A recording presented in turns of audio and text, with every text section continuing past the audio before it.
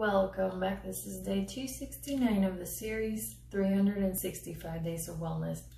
No matter how good you think you have it, there will come a time in your life when you are not healthy.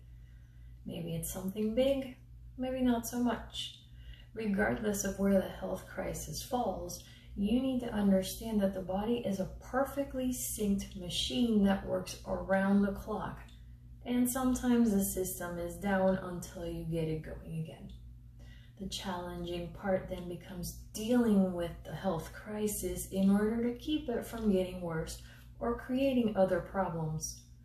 I urge you not to ignore any health issues, big or small.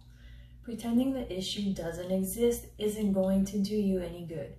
A health crisis is just like any other problem. It isn't going to go away unless you face it and solve the issue. Problems like a health crisis should be seen as challenges for you to step up and figure out the solution. Don't let these become a source of pain, grief, sorrow, or hurt for you.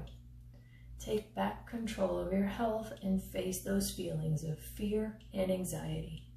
Improving your health should always be a lifelong goal.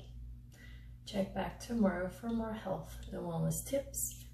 Click that like, subscribe to the channel.